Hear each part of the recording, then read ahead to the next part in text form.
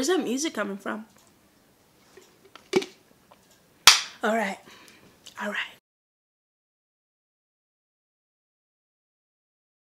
Hi guys, welcome back to my channel. Before we get started, don't forget to subscribe for more updated videos on my post-op surgery.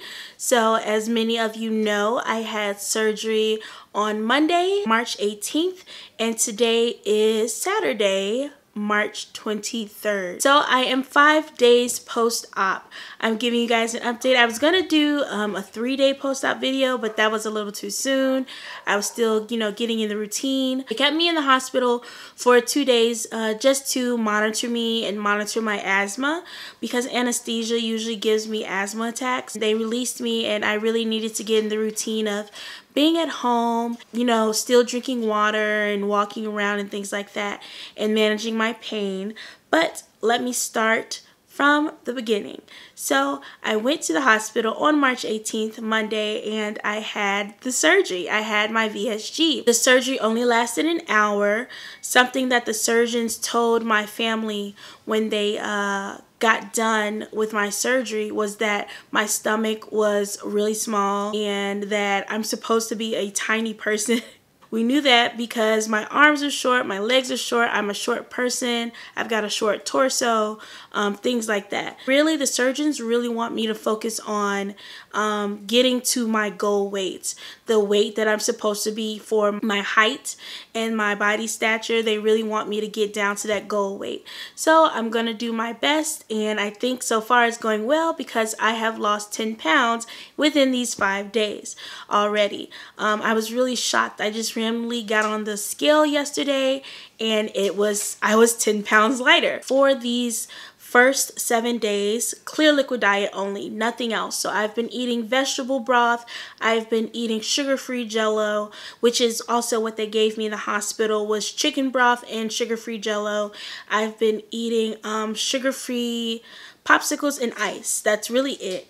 In my water. That's all I've been taking in for the past 5 days. With this program, on Tuesday, they will be introducing me to soft foods. So things like yogurt, applesauce, beans, cheese, cottage cheese, peaches, things like that is what I'll be able to eat starting Tuesday. There is no parade stage of food with this program, but if I feel like I need to, then I will go ahead and throw some chicken into the blender and eat it that way. So as for what I've been focusing on is, and something that I really want to emphasize, is exercise so that you can move the gas.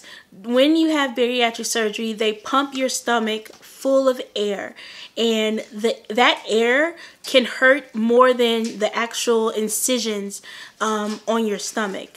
Like it can be really intense. So I highly recommend walking as much as you can, as much as you can tolerate, basically, because it's going to move that gas. And that's exactly what I've been doing, and that's exactly what's been happening. Yesterday I had my first bowel movement since my surgery, since Monday, so it took about 4 days for that to happen, but I had started to pass gas before that, thankfully. I was burping, but one of my surgeons said that burping doesn't really count. They really want to focus on you moving air out the other end. So thankfully that has started to happen the more I got up and walked. It can be really easy to just want to lay in bed after you've had surgery, especially this intense of a surgery, but I do not recommend that. I'm at home now and I'm walking around the house multiple times. At the hospital, there's a circular track that's about 100 feet long, and I was walking that while I stayed in the hospital multiple times. So I started with 2 because I would get really dizzy, then I got to 3, then I jumped up to 7, then I jumped up to 10, and I would do that multiple times throughout the day, just walking that 100 feet over and over and over and over and over. So now that I'm home, we actually have something kind of similar. Our kitchen is kind of centered in the house, so I just walk through the kitchen, the living room, the dining room, kitchen, living room, dining room, and I just do it over and over and over. That has helped me so much. Yeah, the next thing that I would say is the next most important thing that I've been focusing on would be hydrating. hydrate, hydrate, hydrate. Take your time, however, push yourself. Don't make yourself sick, but really try to get in those 64 ounces of water. Another thing I don't think people talk about that much is your taste buds changing, and mine changed immediately.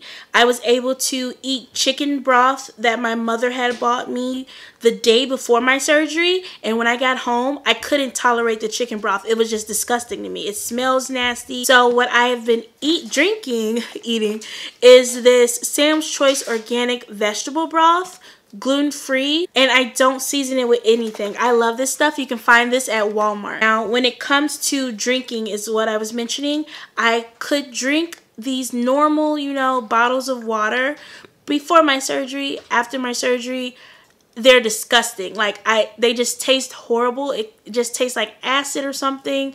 It has like a metallic taste. I can't even describe it. So what I've been drinking are these Hint blackberry water infused waters. They're literally sugar free, no calories, no sodium, no carbs. It just has literally a hint. It has a hint of some fruit. So this one is blackberry. They also have pineapple and a bunch of other variations of this water. But this water is a lifesaver. So I've been working on drinking 4 of these every day. It's been really hard, but I try my best.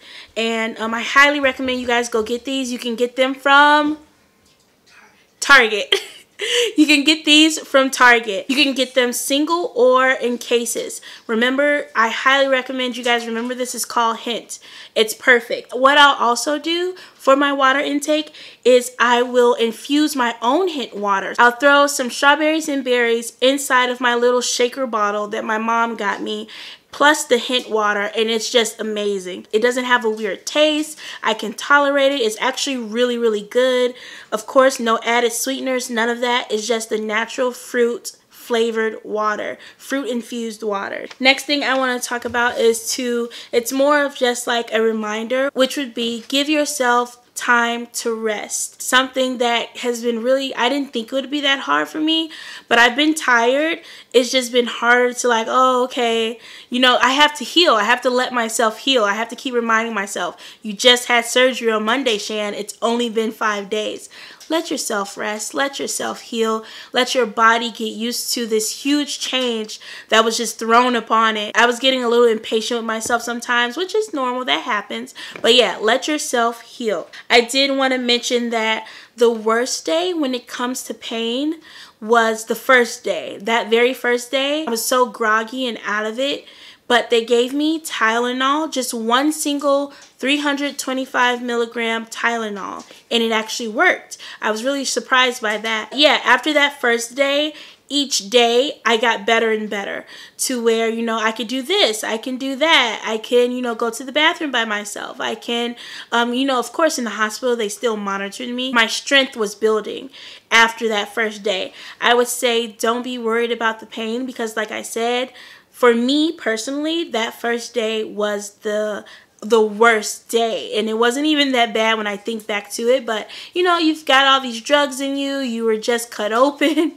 Give yourself some time, take that first day, rest. They're gonna tell you, you know, drink water, but just be patient with yourself on that first and second day as well. I had very little nausea. I wasn't nauseated that much at all, really.